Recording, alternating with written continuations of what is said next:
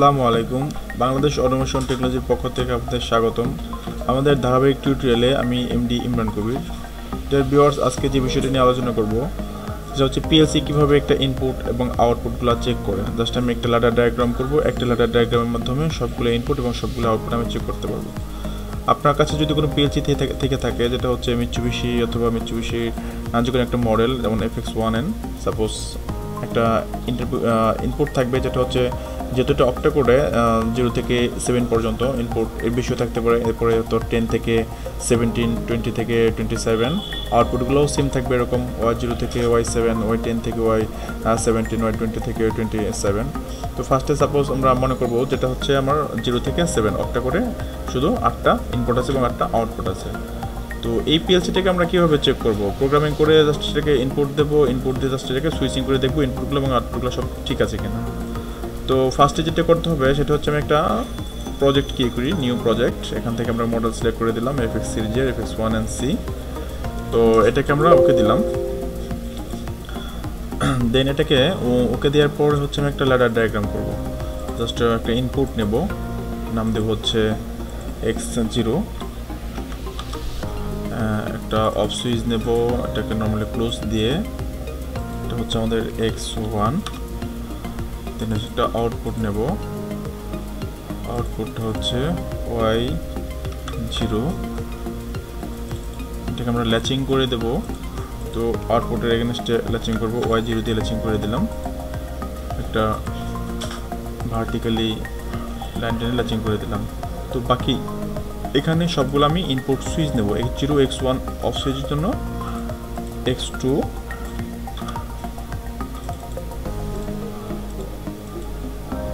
X3,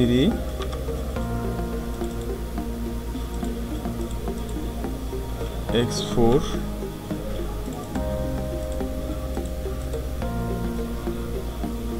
X5,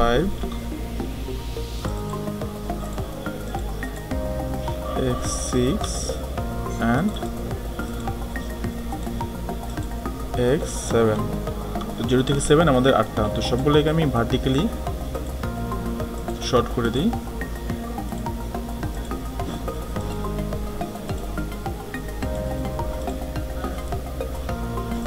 vertically সবগুলোকে আমি short করে দেবো।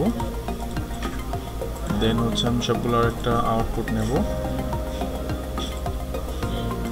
এই সবগুলো হচ্ছে আমাদের ইনপুট।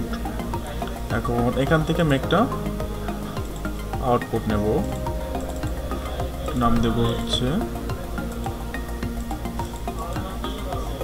Y1, দেন হবে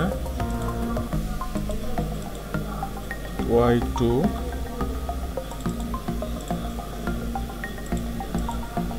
Y3,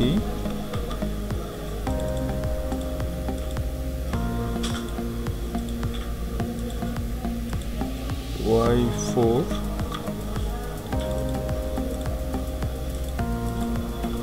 Y5,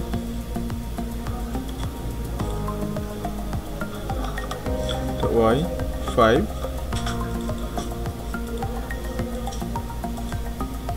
Y6,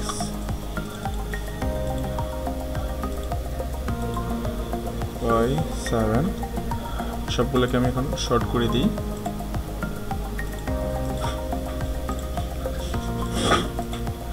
আপনি চাইলে যদি আরও আউটপুট থাকে সেগুলোকে আপনি এভাবে প্রোগ্রামিং করে সবগুলোকে শর্ট করে দিতে পারেন। তো জাস্ট আমার ল্যাচিংয়ের জন্য একটা থাকবে, বাকি সবগুলো অন সুইচ থাকবে এবং একটা কমন আমি নিয়ে নেব X1, সেটাকে আমি অফ সুইচ হিসেবে ইউজ করব। তো এই হয়ে গেছে আমার প্রোগ্রাম, সবগুলো আমার আউটপুট এবং এই পাশেগুলো হচ্ছে ইনপুট। তো এটাকে আমি জাস্ট কম্পাইল করি, কম্পাইল করে বিল্ড করে এটাকে কম্পাইল করে নিলাম। তো এখন হচ্ছে এটা আমি যদি সিমুলেশন করি, সাপোজ আপনাকে পিএলসিতে লোড দিয়ে দিয়েছেন, তো দেন হচ্ছে এটা আমার অফ সুইচ, বাকি সবগুলো অন সুইচ। তো আমি এটাকে যদি সিমুলেশন করে দেখি, কমপ্লিট, ওকে। তো এখন নর্মালি এটা আমার ক্লোজ হয়ে আছে। জাস্ট আমি এটাকে একটা সুইচিং করব। সুইচিং করব কাকে? X0 কে জাস্ট অন করে দিলাম, সবগুলো আউটপুট আমার অন হয়ে গেছে। আমি অফ করে দিলাম। দেন হচ্ছে আমি আবার অফ যদি করতে চাই তাহলে এটাকে অন করে দেবো, সবগুলো অফ, আবার ক্লোজ করে দিলাম। X2 দিয়ে যদি আমি সবগুলো সুইচিং করতে চাই, দিয়ে দিলাম অন, আমি অফ করে দেব। দেন হচ্ছে X3 দিয়ে আমি অন করে দেখি আমার X3 সুইচ এটাও ঠিক আছে, ইনপুটগুলো ঠিক আছে, অফ করে দিলাম, অন করে দিলাম, অফ করে দিলাম। X4 দিয়ে যদি আমি সেমভাবে কাজ করি, সবগুলো আমার আউটপুট চালু হচ্ছে। দেন আমি এটাকে ওপেন করে দেবো, আবার ক্লোজ করে দেবো। X5 দিয়ে যদি সেম কাজ করি, অন হচ্ছে, অফ হচ্ছে। দেন X1 দিয়ে আমি অন করলাম। X6 দিয়ে যদি করি অ্যাজ ইউজুয়াল সেম অন হয়েছে। এখন হচ্ছে অফ করে দিলাম, এটাকে আমি অন করে দিলাম। X7 দিয়ে যদি আমি অন করি, সবগুলো চালু আছে, অফ করে দিলাম। X1 দিয়ে অন করে অফ করে দিলাম। দ্যাট মিন হচ্ছে কি আমার একটি হচ্ছে সুইচ থাকবে জাস্ট অফ করার জন্য, বাকি সবগুলো আমি সুইচিং করে অন করব এবং আউটপুট কি সবগুলো আমি একসাথে ধরিয়ে দেবো, যার জন্য একটা সুইচিং করলে সবগুলো আউটপুট আমার চেক হয়ে যায়। তো ডিয়ার ভিউয়ার্স, এটি ছোট্ট একটা প্রোগ্রাম ছিল যার মধ্যে আমি পুরো একটা পিএলসি ইনপুট আউটপুট আমি সেটাকে চেক করতে পারতেছি। তো আশা করি আপনার প্রোগ্রামটা খুবই সিম্পল, আশা করি বুঝতে পেরেছেন। কেউ যদি এই পুরো না বুঝে থাকেন অবশ্যই আমাদের কমেন্ট করবেন এবং লাইক কমেন্ট শেয়ার করে বাংলা অটোমেশন টেকনোলজির সাথে থাকবেন। ধন্যবাদ সবাইকে।